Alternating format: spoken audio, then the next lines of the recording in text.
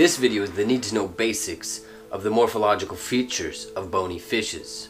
Now if you want the video on cartilaginous fishes, that is sharks, skates, and rays, check out my other video. Most all of us are very familiar with many species of fishes, and I bet if I showed you this fish here, let me blow it up right there so you have a better view, and I showed you these structures right here, you'd be able to tell me that they're called fins, and that this fish is using them for locomotion, or maneuverability and propulsion in the water. But first and foremost, we need to go over 4 directional identifiers and their specific meaning within the fishes. The front of the fish, where the head is the anterior portion of the fish, aka the cranial region. Opposite of that, near the tail, is the posterior or posterior end, aka the caudal region. On the back, we call that the dorsal region, and near the breast and belly, that is the ventral region. You should practice this.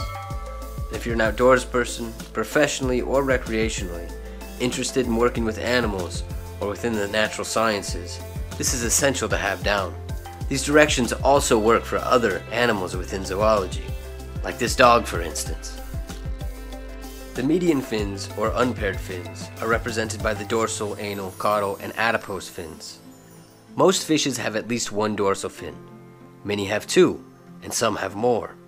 Often, within the bony fishes, the first dorsal fin is made of spines, and the second is made of soft rays. The adipose fin, which can be present both dorsally and ventrally on fishes, is usually just before the caudal peduncle, near the tail. And contrary to its name, it is more often than not composed of fatty tissue.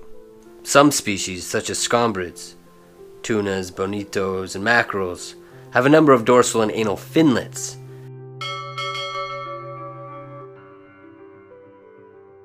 These are sometimes accompanied by keels, which are paired, and they are lateral protrusions aiding in locomotion. You see these a lot on pelagic fishes that swim fast and far, or also known as cruising fishes. The paired fins are the pectoral and the pelvic fins, and as the word paired implies, there are 2 fins comprising the pectoral fins and 2 fins comprising the pelvic fins, sometimes called the ventral fins. Some species do not have paired fins, such as the hagfishes, or they are very small, such as on the seahorse's pelvic fins. But more often than not, we can tell how new a species is, that is, how recently evolved it is, by the placement of the pelvic fins.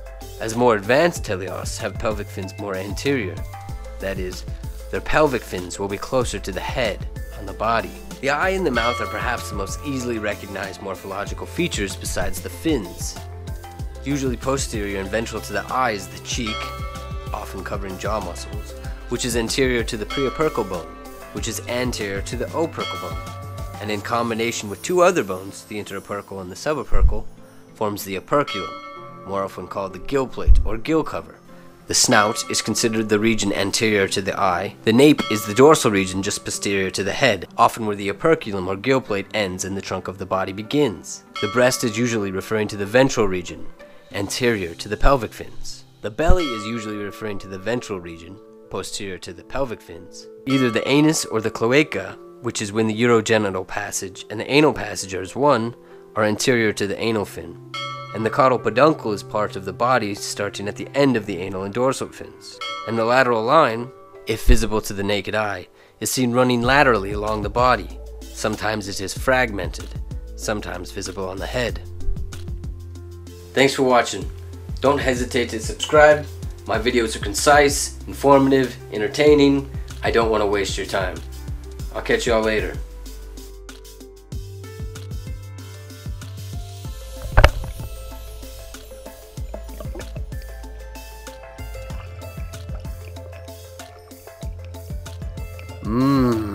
Rico.